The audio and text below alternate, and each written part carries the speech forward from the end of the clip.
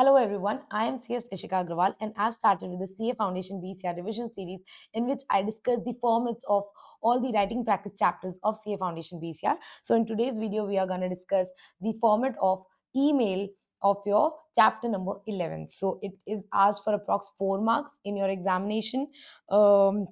If you want to know the CA Foundation weightage video, I have made a separate video you can find in the same YouTube channel. In the video section, you can find the weightage video of CA Foundation BCR and a separate weightage video of CA Foundation Law. Right. So email writing is very easy. You can make any content, anybody you want. You can use your own words. You can write in a very simple words. Just make sure that the format is correct. That's it.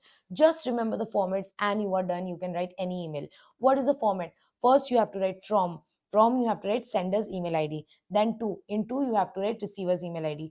If the sender's and receiver email ID is not given in the question, you can just write from and give a blank space, then to, and then a blank space. Then you have to write CC and BCC. CC means carbon copy, BCC means blank carbon copy. This two person also receive the email. However, CC person is visible to everyone, but BCC person is hidden. He is not visible to anyone.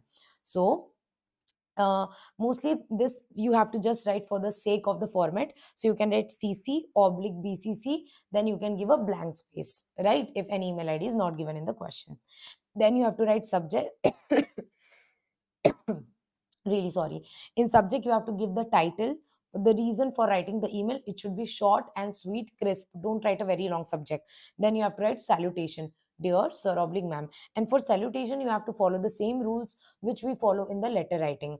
Like you have to write dear prince, let's say Ishika, dear Ishika. Okay. If you write dear, then either write only first name, dear Ishika. You cannot write dear Ishika Agrawal, it will be wrong. Okay, dear Ishika. And if you're writing title, dear Miss Agrawal. So if you're writing title Miss, along with that you can only use the surname. Along with the title, you cannot use first name. Along with title, you can only use the surname. Like you can write dear Miss Agrawal, or you can write dear Ishika. If you don't know the name, then you can write dear sir oblique ma'am. That's it.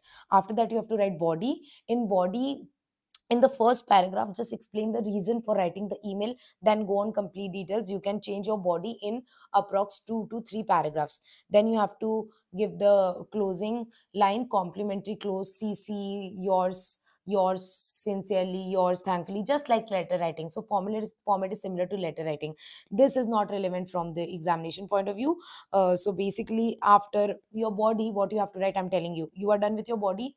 Don't see this. After, what you have to write, you have to write thanks and regards, CC. And then you can write your name, signature. In signature, you don't have to sign, rather you have to write name, Mr. ABC. Then your designation manager, then your name of the company. Also, you can mention your phone number. Don't mention your exact phone number. You can write 1 2 3 4 5 6 7 8 9, right? So what is the format? From, to, CCBCC, subject, salutation, body. After body, you can write thanks and regards, CC, or you can write yours sincerely, yours faithfully, or thanking you. And then you can write name, designation, name of the company, and phone number. That's it. That's all about the format of the email writing. You just have to take care of this format, and definitely you would be able to fetch good marks in email. You can just refer to few emails given in your ICAI study material, as well as you can refer to the email given in your RTP November 2022 and other RTPs. There are few lines, from which you can copy paste, like at last when you end your email, I appreciate your assistance and looking forward to hearing from you. I look forward to hearing from you. So this line you can, copy paste in all the emails and all the letter writing.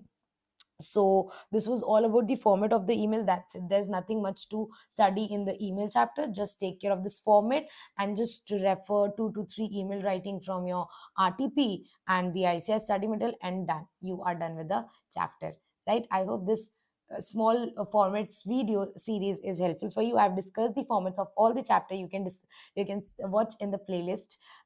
You can watch the video from the playlist section, right?